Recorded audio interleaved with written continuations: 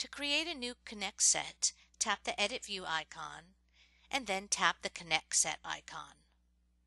Choose New Connect Set, enter a name, and then tap Create.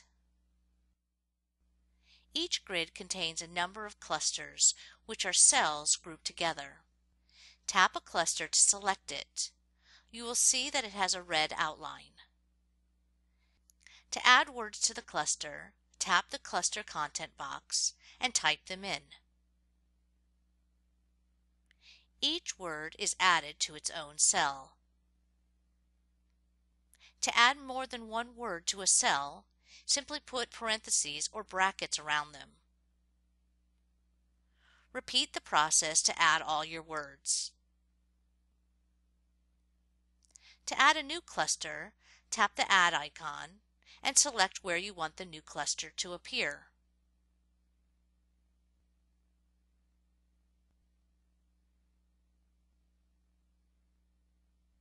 To resize the width of your cluster, drag the red handle to the left or the right.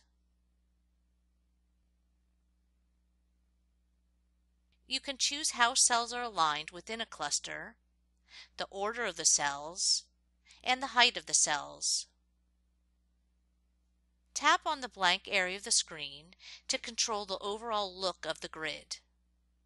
Choose your preferred background color here, and you can choose to have cluster 1 at the top, which is useful if it is a sentence starter.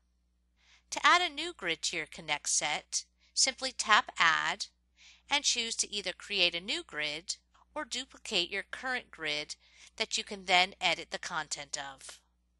When your editing is finished, tap Go to use your Connect set.